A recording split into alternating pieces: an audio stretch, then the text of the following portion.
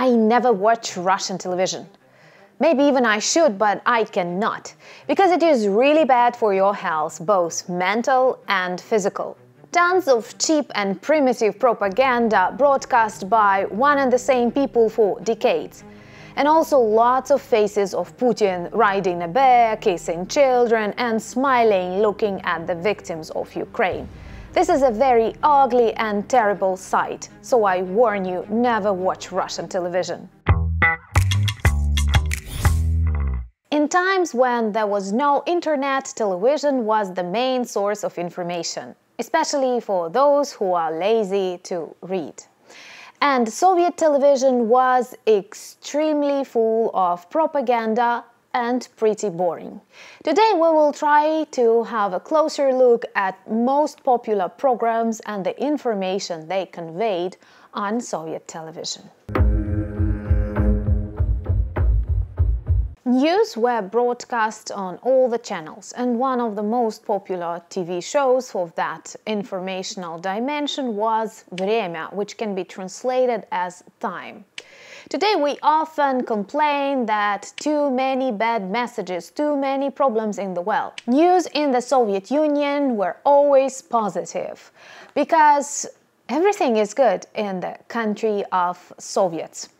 Many numbers, many messages from people who are far away from Moscow, interviews describing the progress on the factories and the collective farms, and positivity everywhere. But sometimes, at the end of the program, some problems are needed, and then information came from the rotting and decaying West.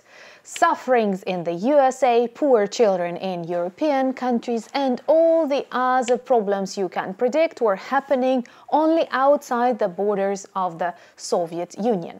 Special attention was paid to the personalities of TV news presenters. They were ideologically perfect, spoke with very confident voice, and continued working for decades, so that you had no doubts and felt like this is your close friend. Of course, the news did not work as news in general. If we take one of the most serious tragedies in the life of the Soviet Union, in the life of the planet, and in particular in the life of Ukraine, Chernobyl catastrophe, we will see how perverted the attitude to information was. When this catastrophe happened, for days nothing was on the news. And when it became known to the rest of the world that huge doses of radiation went into the air, polluted everything, poisoned people, and started killing thousands, they had to say something. And the messages that appeared in Soviet Union news were pretty positive, like the party and the responsible people are doing everything and there is no need to worry. That's why hundreds of thousands of Ukrainians went out on parades when the air was polluted with radioactive elements. And perhaps hundreds of them died later just because on the news everything was perfect, as it was in the USSR in general. Soviet Union propaganda was present everywhere on television, in songs, in cartoons, in television films, but there were separate propaganda TV shows that depicted important aspects of communist life in the very best life. For example, a TV show about life in the army known as I Serve to the Soviet Union.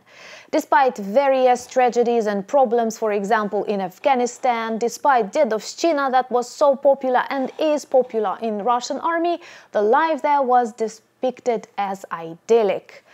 Another example is the Ninth Studio Show, where a couple of experts were constantly describing the problems of the rotting West, different conspiracy theories, and predicting the fall of the USA.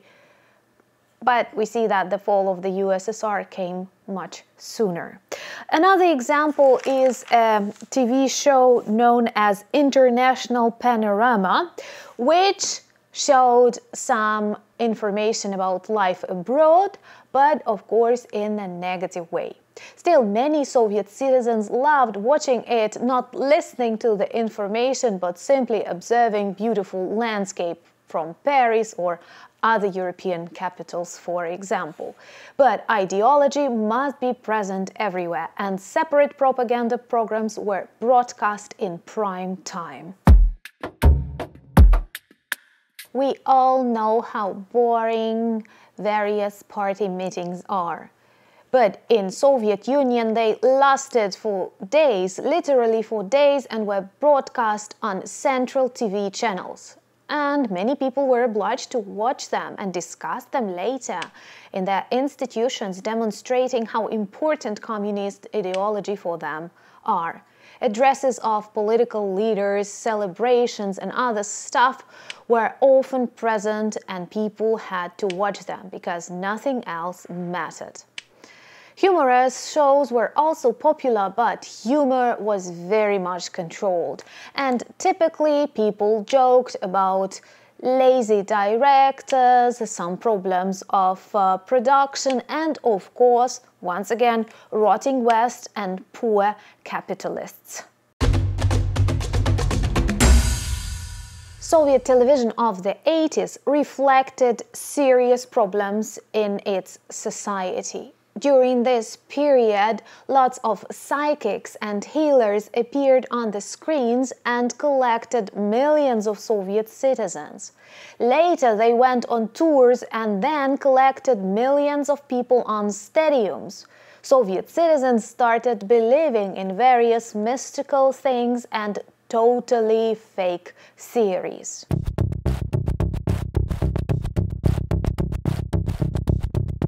Alan Chumak charged water via television sets.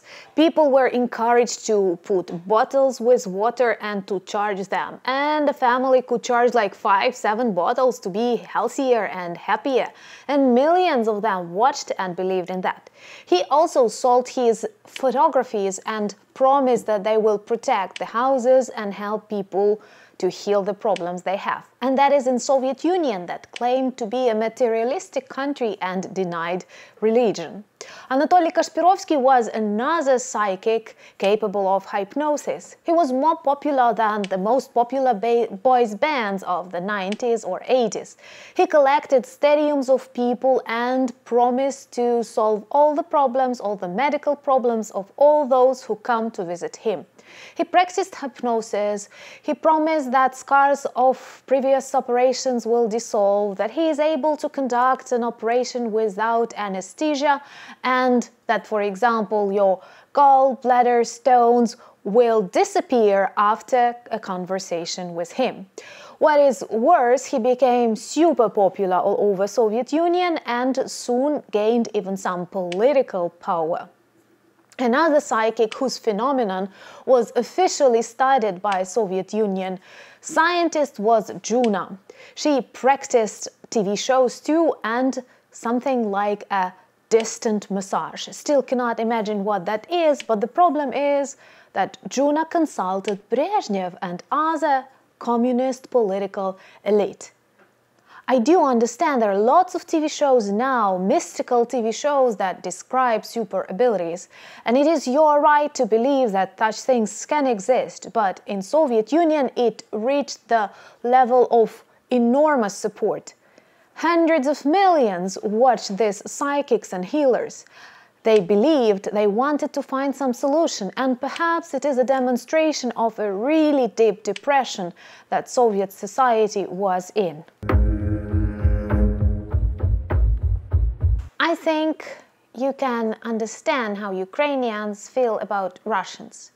No, it is not just the Putin's war. I like to quote Churchill: if the country is run by a dictator, it is not only the dictator to blame. But a part of hatred, anger, pain, we sometimes try to understand what is wrong with Russian society. And recently I have come across one pretty funny explanation, that today's Russian society is actually the very same society that charged this water in front of TV sets at the end of 80s. And if people were able to believe such things, they are able to believe Putin's propaganda. We have to understand that special military operations, informational operations, take place daily. And they are not only targeted on Russia, inside Russia or on Ukraine. They are targeted to different countries of the world. I have checked, and Russian TV shows are broadcast to 160 countries of the world and are conducted on 40 different languages of the world. It's a pity that Ukraine's voice is not that strong. I am not going to name the people responsible for the dissemination of Russian propaganda. I believe they have to be taken to trial just as the Nazi propagandists, and maybe one day we will see them in The Hague. And among the typical examples of Russian propaganda are news where Ukrainians bomb themselves, where we crucify Russian children or eat Russian soldiers. Very often they also fake the speeches of European and American leaders trying to demonstrate that Americans or Europeans support special military operation in Ukraine. They fake their success, and when they retreat, leave Kherson, for example, they describe it as a gesture of goodwill and one of the strategic steps needed for the disposition or something like that. Russian television is very Orwellian, and if you want to see it and you have a very strong brain, you can try, but don't spend too much time, because it is poisonous and bad. Seeing the crimes of Bucha and Irpin,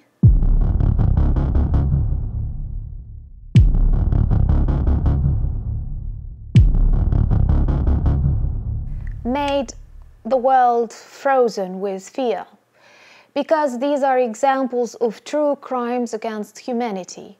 Something we could not imagine is possible in the 21st century in the center of Europe. But with modern technologies, with satellite images, with people fixing it all on their mobile phones and sending, sometimes even before death, to the relatives via social media, all of that became evident, obvious, and the true face of Russia is really terrifying. This time, despite the fact that they claim all of that is fake, and Russians choose to believe, I stress choose to believe, their own propaganda, because internet gives you access to any kind of information that you want to check and you don't need much skills, they choose to believe this propaganda. Luckily, contrary to 2014, Ukraine won the informational war, and soon we will win this war in this military aspect too, with the support of our allies, of course. There are many bad habits that can kill you, like smoking or drinking too much alcohol, and watching Russian television can go on the top of all that. Poisoning brains of their own citizens, they try to poison the brains of global people, but they failed, and now everybody knows the true face of Russia. Remember, they also hire opinion leaders and vloggers try to push their soft propaganda. And if you want to watch some vloggers online, why not watch Ukrainian, for example me, Anna from Ukraine, with my list of war in Ukraine updates.